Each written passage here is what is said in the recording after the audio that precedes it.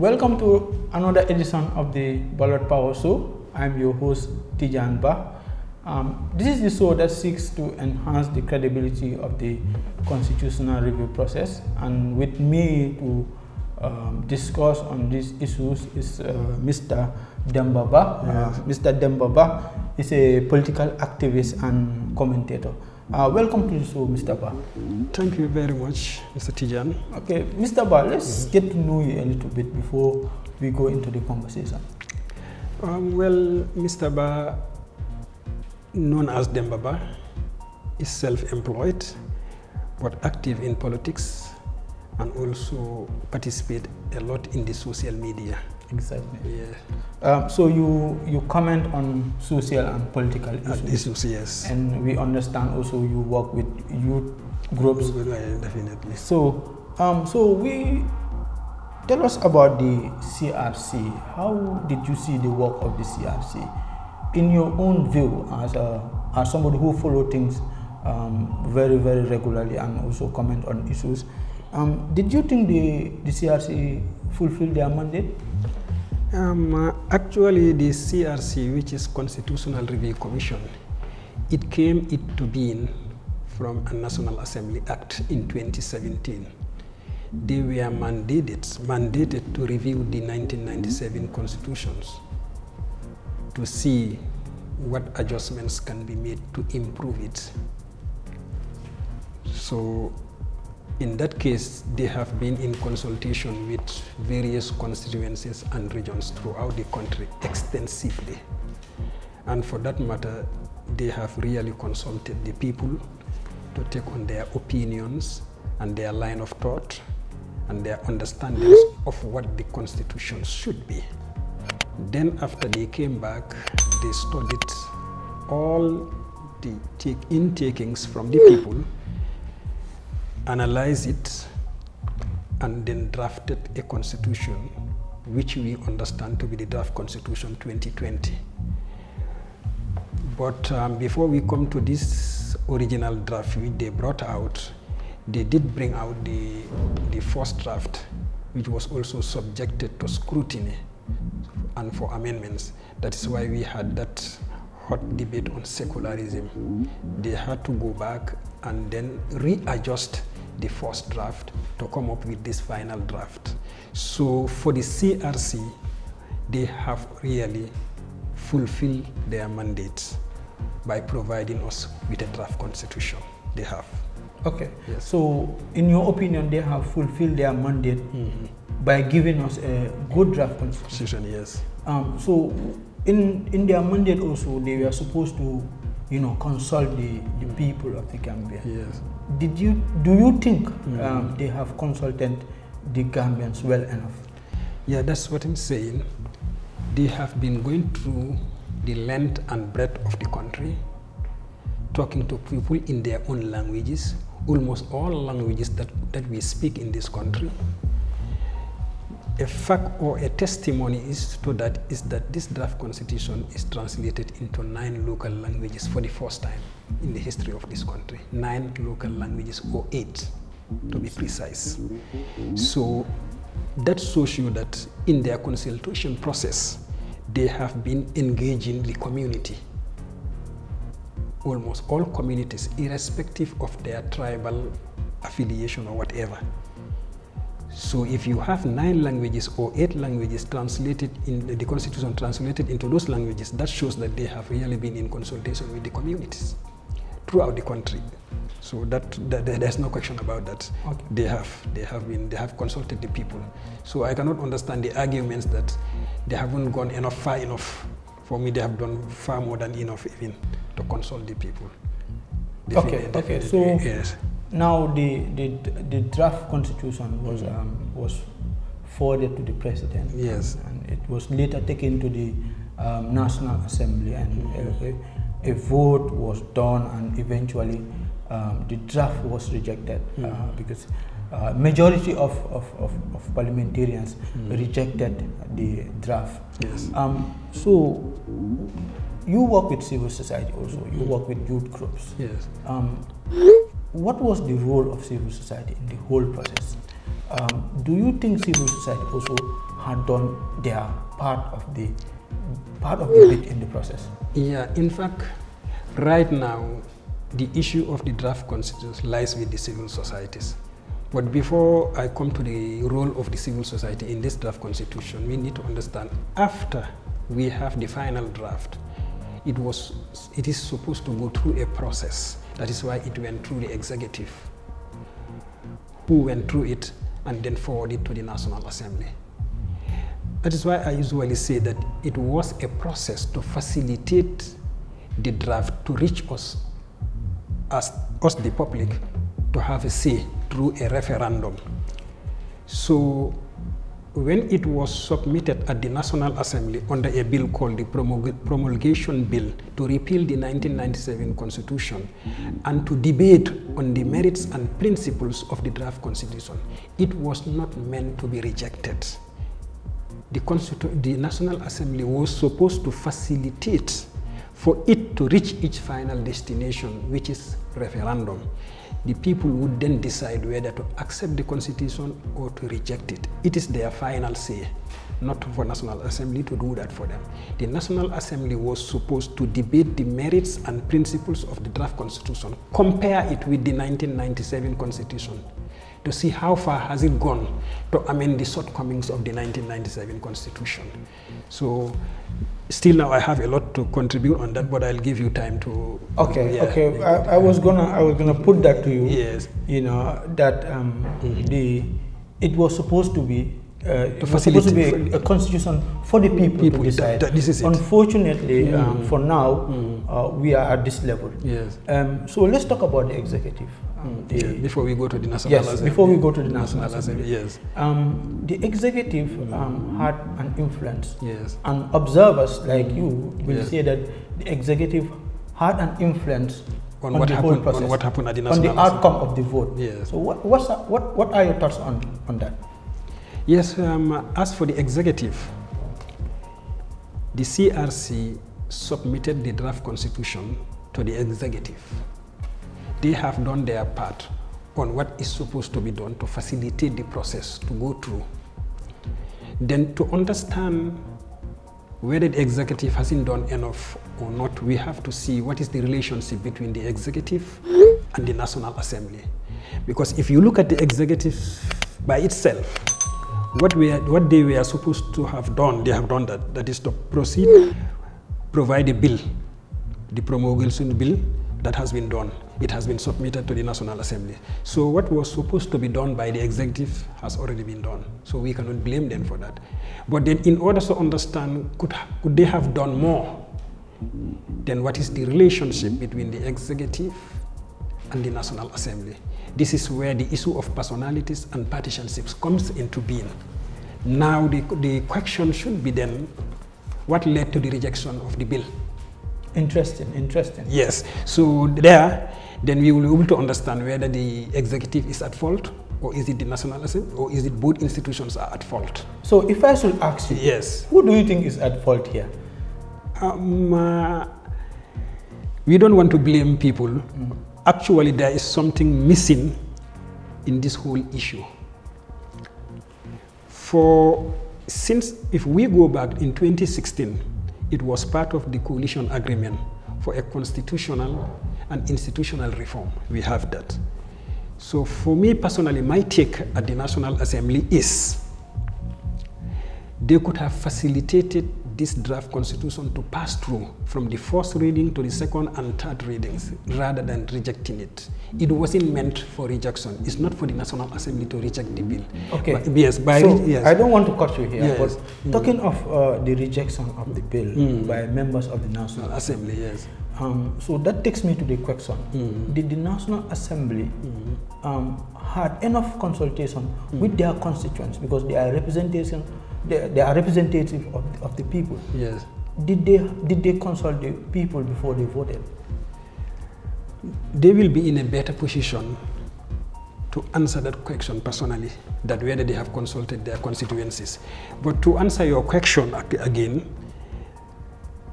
rather than, there was no need for them to be even consulting their people, for the CRC has done that For them, they are supposed to debate on the merits and principles and give concrete arguments for and against. Whatever arguments they have, that could be documented, and CRC will go through it before it reached a referendum stage. It was meant for National Assembly members to put their input, to contribute, just like the people did. National Assembly members also could have contributed. Their arguments and counter-arguments could have been filed and documented, given back to the CRC, because the CRC mandate expires when it reaches to the referendum stage. But then they haven't given the CRC that opportunity. They just rejected the bill from the second reading. So that derailed the whole process of this draft constitution. People are saying that it is the draft constitution that is rejected. No, it is the bill which is rejected. The draft constitution for the time being is suspended. Suspended? It's suspended. It's not dead, it's not killed, but suspended. Interesting, yes, interesting. Yes. So talking of suspension of the draft constitution, draft constitution, yes. Do you think the draft constitution should be brought back for voting? And if it is brought back for voting again, what changes do you think that should be done in the draft? Yeah, there are some arguments at the national. If you listen to the debates at the National Assembly, of course there are some valid points, especially on citizenship. So there are some amendments on citizenship. But for the 2-term limit, there's no question about that. That stays. For the 2-term limits, we need it. It stays in the Constitution. So there are other arguments also that I cannot just remember, but they have valid points in their arguments that need to be adjusted in the Constitution. Okay, there was another issue which was very contentious. Yes. That is the issue of gay rights. Yes. And the whole secularism debate. Yes. So what's your take on this? You see, for secularism, the Gambia in actuality or in reality is a secular state or a secular country. So putting a word there or not putting it, it doesn't make any difference. For the Gambia is a secular country. Since independence up to date, it's a secular country. If at all it is secular, it's a religious issue. It doesn't have to be a religious issue. As I used to say, we are cultural and traditional people. Religion came and found us as cultured and traditional people. Obviously, the word secular, whether it is within the Constitution or not, still now the Gambia is a state or a country that goes along with secular lines. So for me, arguing whether secular should be in the Constitution or what, it doesn't make any difference actually. People are practicing secular situation within their own environments. Okay, so yes. the Constitution, the draft Constitution is also seen as, very progressive, and yes. there are issues like clauses on women representation, youth representation, people with disabilities, the increased number of clauses of human and and social rights. What are your take on this? Do you think the draft before you come to that, do you think the draft itself is progressive? That's what I'm saying. No doubt about it. It's far better than the 1997 Constitution. If you compare them clause by clauses, it's far better. The unfortunate thing you mentioned about women's rights, we have in the National Assembly women who rejected this Constitution. That is the unfortunate thing. When you have in the draft Constitution, there is a clause or a provision that says now 14 women are allocated seats in the National Assembly, exclusive. They have to contest those seats among themselves within the 7 regions. Every region is allocated 2 women. So you see, automatically we are going to have 14 women in the National Assembly. That's very progressive. That's what I'm saying. Unfortunately, there are women in the National Assembly who voted against this draft constitution, not realizing that there's a clause or provision on this the empowerment of women. And another important milestone in that draft constitution also is they task every political party in all National Assembly elections, those who are going to contest under their party ticket should have 10% of youths. I said it's great, but that is proportional representation for the youths. So you see, the draft constitution is far more progressive than the 1997 constitution. So it is just unfortunate that we voted on partisan and personal lines, and that is what led to the rejection of the promulgation bill. Exactly. Yes. So let's look at the way forward now. The draft has been as you said in your own words, suspended for now. Some people will say rejected. So what is the way forward? Do we go back to the 1997 Constitution and amend what we will consider the bad laws, or do we bring back the draft and debate on it again and pass it for a referendum? What's the way forward? In fact, the actual process was to fuse the draft constitution within the 1997 constitution, because the problem here also, which we are encountering at the National Assembly level, especially when it comes to legislation, the 1997 constitution doesn't have any provision that abrogates it or repeals it. The 1997 constitution, what it gives you is for you to amend non-entering clauses through the National Assembly. Those entering clauses will be subjected to referendum. This is what we have in the 1997 Constitution. So the process was to facilitate for the draft constitution to be fused within the 1997 Constitution. This is what they were trying to do. After that was the process at the National Assembly, then facilitate it for it to go to referendum, because from the executive you cannot just throw it direct to referendum. It has to pass through the National Assembly for them also to have their intake.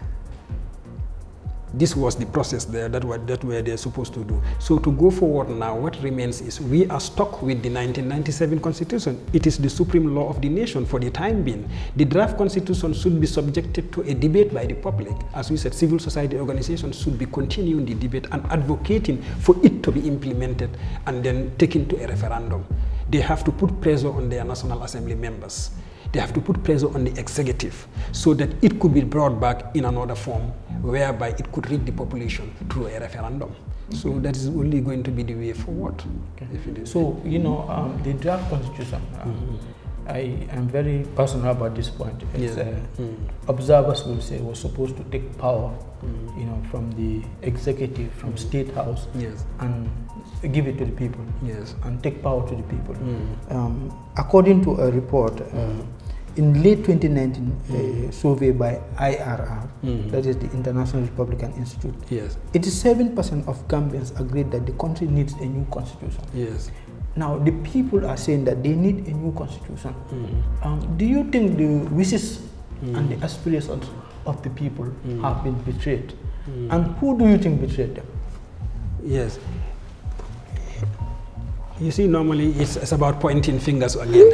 As observers, we normally avoid pointing fingers to say, here the fault, this is where the fault lies, or this person is responsible. As I said, according to the Constitution, the 1997 Constitution, the organs of government is separated within three arms. That is the National Assembly, the Executive, and the Judiciary. So in order to read the situation we have to try and understand what were the roles of all these three arms of government institutions. As I said earlier on, almost majority of Gambians wanted for a new draft constitution, as you just mentioned in your point. Now the draft has been delayed, as I said, is suspended or delayed through a rejection of the promulgation bill. That rejection is not the draft. It is the bill that is rejected, but the draft is still there. So you asked me where the fault lies. I said the fault could be that those who are tasked of facilitating the process for it to reach a level whereby the public will have a say in it through referendum, they may have not gone through the draft constitution in comparison with the 1997 comparison. That is where the fault lies and the shortcoming. For their arguments, they just cherry-picked some provisions from the draft constitution and just analyze it and reject it based on itemized provisions. Exactly. You see, if you just pull one provision or one clause and you debate on it, of course, we all have even I myself, in support of these draft constitutions, there are provisions that I do not like. But that should not warrant our rejection of the whole document. So you see, this is where the fault lies. For me, they could have documented all their arguments and counter-arguments in or against for the Constitution. Let it be documented, filed in one place. CRC will take note of it. Before it reaches referendum, adjustments could be made, and then it will be subjected to a referendum. Then we would be dealing with a brand new Constitution, which all Gambians cherished. Exactly. Yes. Exactly. So, Mr. Bah, before we go now, what will be your advice to the Gambian people, to government bodies, to every stakeholder involved in the process? What will be your advice to the people?